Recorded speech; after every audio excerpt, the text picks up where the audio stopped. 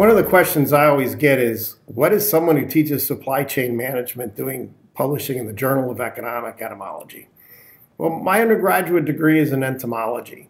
I also was a mushroom grower for more than 35 years. And as a grower, there was a multitude of things that I would see.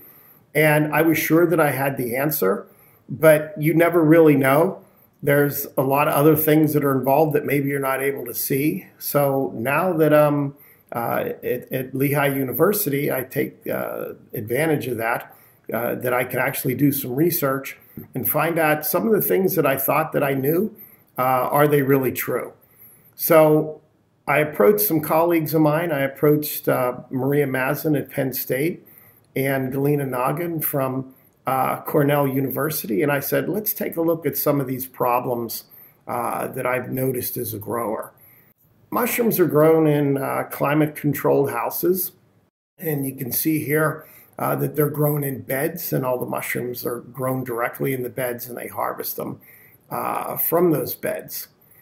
So when you get green mold, and that was the biggest concern I had, I noticed that we were getting green mold, and it was a brand new disease. It started in 1994 is when we started to see it in the United States. They'd seen it in Europe prior to that, and it showed up in the United States in 94. And this is a very devastating disease because instead of getting mushrooms, you would get big patches of this mold that would just take over, and there would be no mushrooms there. And it could be so bad that you could have 100% loss. So it was a devastating disease. It was something that we worked through as growers the best that we could.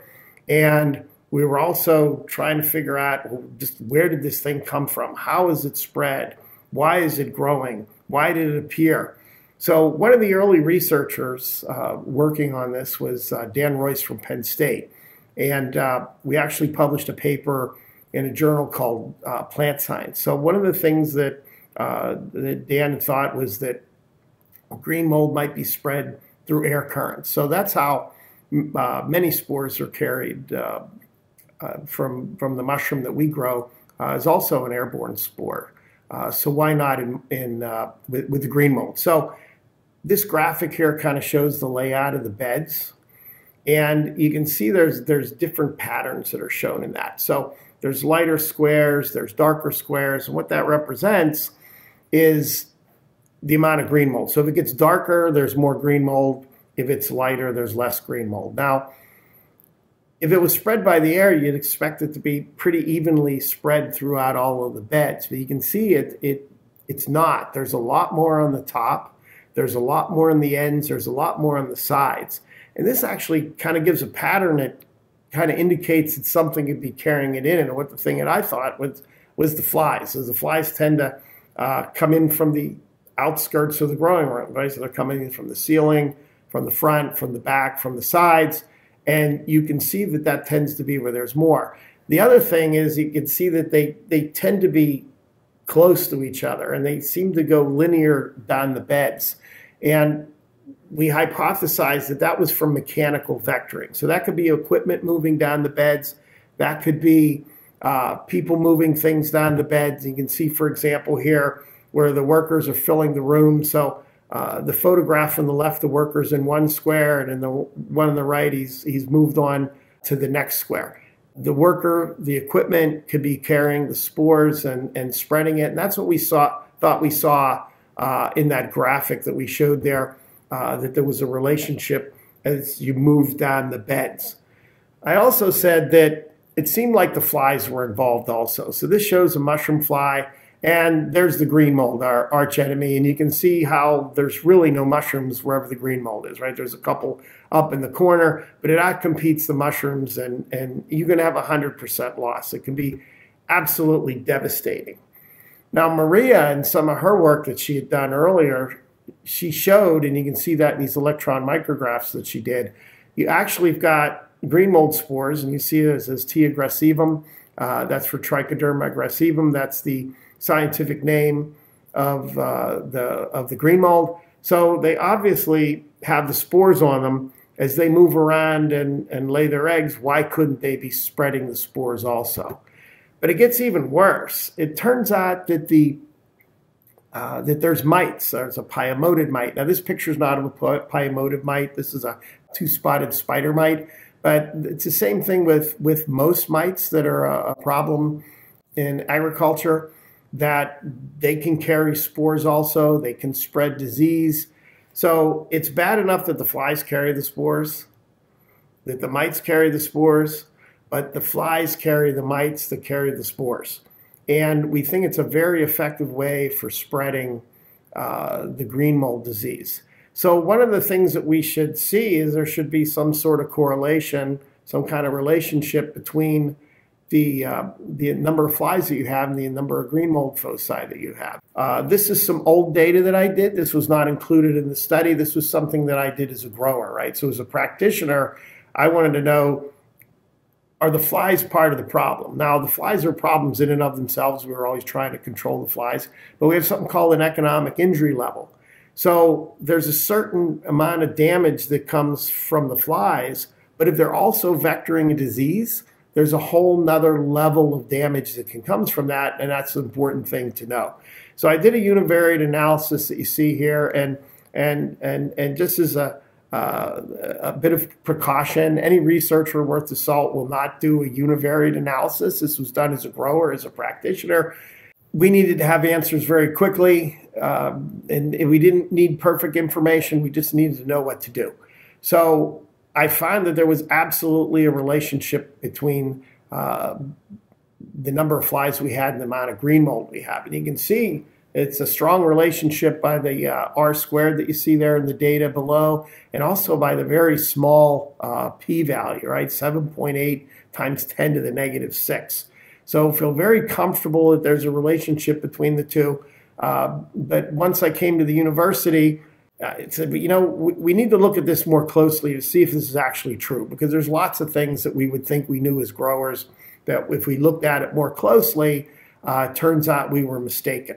But when we looked at the data, doing multivariate analysis, we actually found there definitely was a relationship between the flies and the amount of green mold that we have. And actually, there's a fly monitor that we use to count the number of flies in the room, and we find that for every 20 flies that we find on the monitor, it increased the number of green mold foci, the spots that we saw on the beds, by 1.